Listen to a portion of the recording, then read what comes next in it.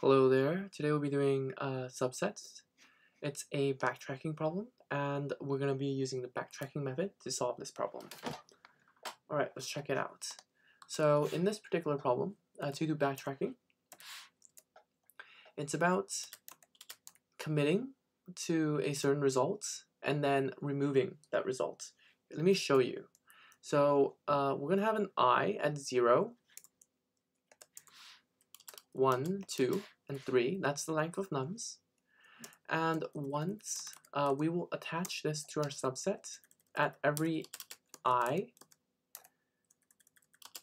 And once we have reached the length of nums, then we stop and we insert our subset into all our subsets. So we have 1, 2, 3 now. And we now are complete. We're done with our problem. So we go back. In this particular part, what we're going to do is remove the 3. And then afterwards, we move forward again. So now we have 1, 2 at the end of the 3. With that, we're going to go back again with 1, 2. And we're going to go back one more time because we have nothing here. So we pop that as well. And we move forward again. And this time we're taking this item. Now we have 1, 3. And once we hit the end, we have 1, 3, and we add it on. So now we go back all the way to 0. So we remove it. And we take the 1, but we don't take anything else. So we just keep the 1, and we go all the way to the end. In this place, once we're here, we skip the 1. So, and then we just do 2. We take the 3, and we go all the way to the end. So we have 2, 3. Then we move back 1, remove 3, and then move forward one more time. And we just take the 2. And then we move back. And we move back one more time. And we have just 2, and we remove that 2, and we go forward again without taking anything this time, and we just take the 3, and we go to the end. Then we go over here, we take nothing at all, and then we go to the end, and then we end up with 8 results, which matches our output. So let's do this in practice and see what happens. So first we create a definition called, not definition, a function, and we take in our I, which is where we're going.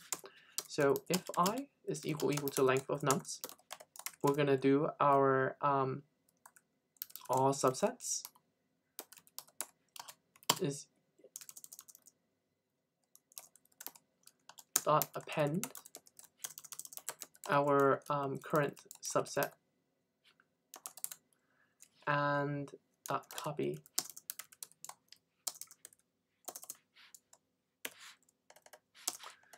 with that we can return. So this means we need 2 variables. We need all subsets and we need the current subset.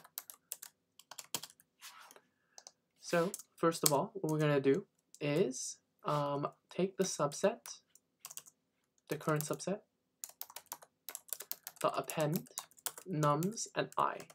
Then we're going to do a DFS of I plus 1. Afterwards, we keep on going from 0 all the way to 3, append the 1, 2, 3.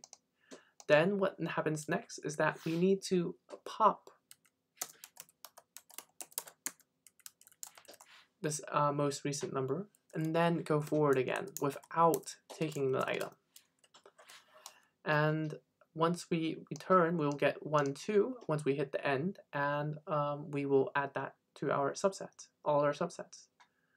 Then we'll return again and move forward 1 and grab the 3. So we have 1, 3.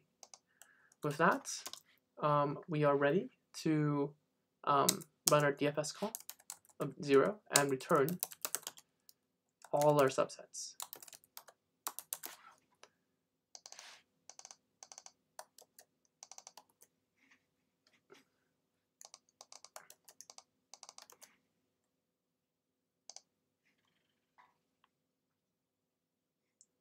As you can see, this works as predicted.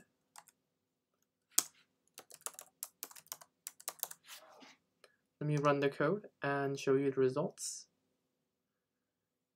And let me bring that up for you right now. As you can see, we printed 1, 2, 3, 1, 2, 1, 3, 1, 2, 3, 2, 3, and 0, none, as expected. So now let's submit. Oh, it's going to be pretty slow results because we're printing. But if we submit without printing, it'll be a little bit faster. Great. So with that, we have completed this particular problem, completing our subsets and how that is done. And we'll be doing more of these videos on subsets, and we'll be getting a better grasp on how subsets work with each problem. So if you have any questions, please comment below. If you enjoyed this video, like and subscribe. If you want more videos, check the link in the description below. Thank you very much, and I'll see you in the next one.